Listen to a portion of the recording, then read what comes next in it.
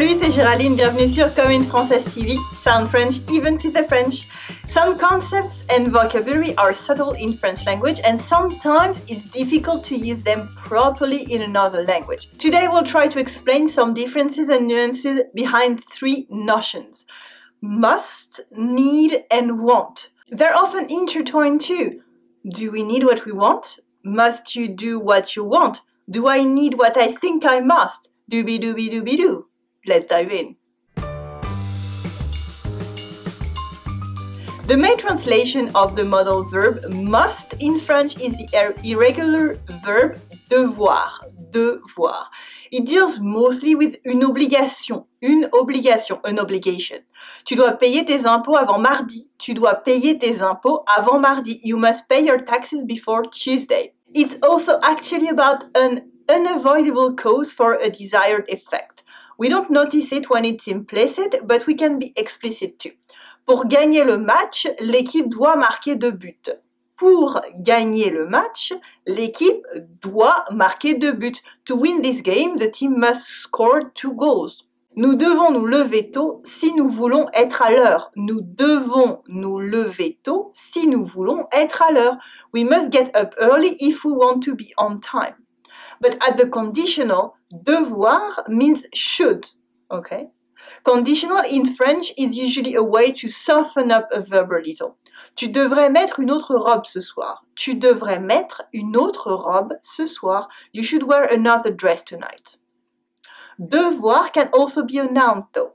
Le devoir means duty. Le devoir, as in, tu dois faire ton devoir. You must do your duty. Tu dois faire ton devoir. However, in its plural form, les devoirs means homework.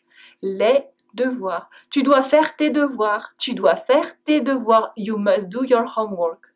Of course, the verb devoir is also the translation of have to plus infinitive. Je dois partir. Je dois partir. I have to go.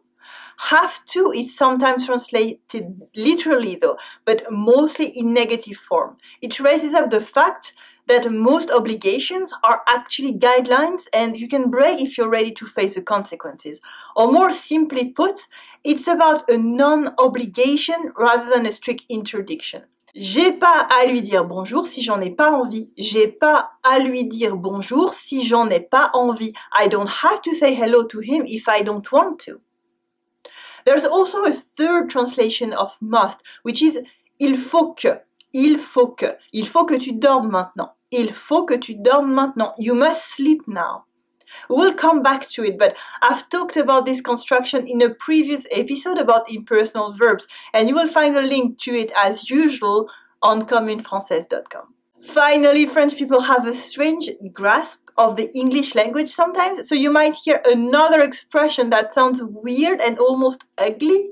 C'est le must. I hate this one. C'est le must. In this case, it's supposed to mean the best, as in this is the best. Mostly it's only found in some advertisement though.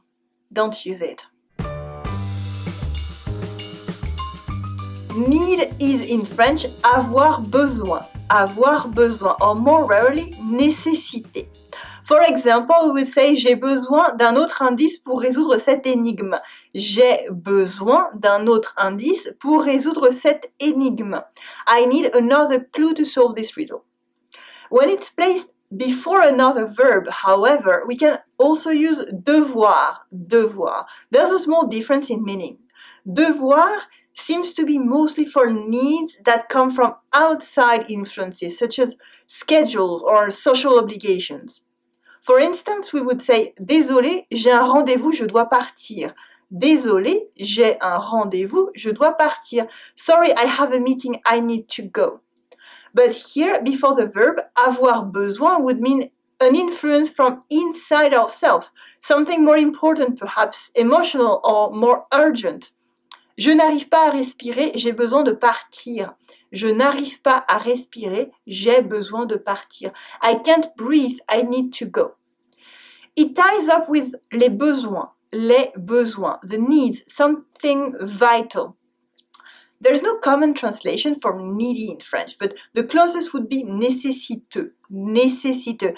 but it's a bit old-fashioned and mostly used for people in deep poverty. We'd rather use dans le besoin,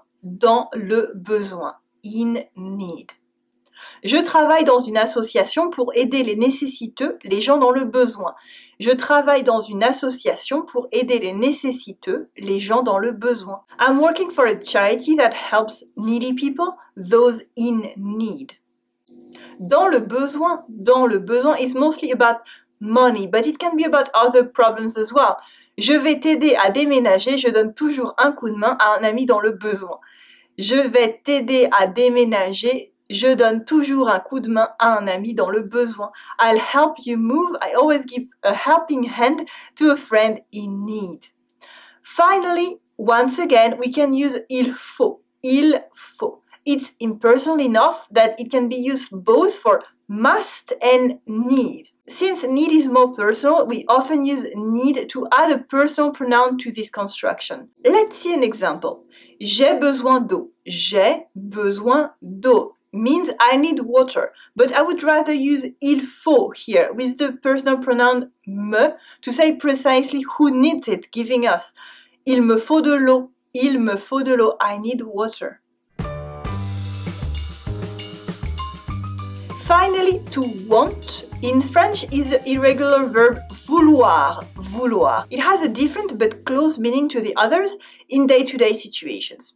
Je veux partir, je dois partir. I want to go, I have to go. Je veux partir, je dois partir. You can soften it again with the conditional, for instance, when you're buying or ordering something.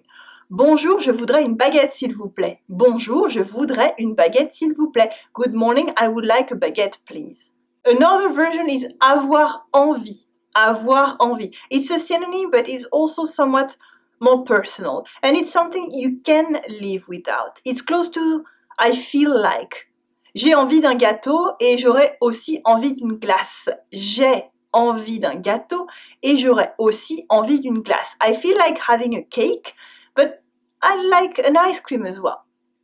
The difference is sharper with nouns. Vouloir is the root of la volonté, the will, while avoir envie uses the word l'envie, the desire. My wants would also translate into mes envies, Et toi, did you have trouble with these verbs before? Which other close concept would you like to hear more about? What was the last thing you wanted but didn't need? Tell me in the comment section, in French if you dare, I want to hear from you. If you're on YouTube, you will find a link below this video to the blog, communefrancaise.com. On my site, I read all the comments and answer all your questions as well. Did you like this video? Do you want more? Let me share exclusive lessons, private offers, and my 10 favorite Comme in Française handpicked episodes with you by email. It's super easy to join. Leave me your first name and your email and I will get back to you straight away. Subscribe now to get my best content straight to your inbox. There's fantastic stuff that is not on YouTube. The best thing is it's all free. Merci for watching Comme une Française TV. Sound French even to the French. Allez, salut!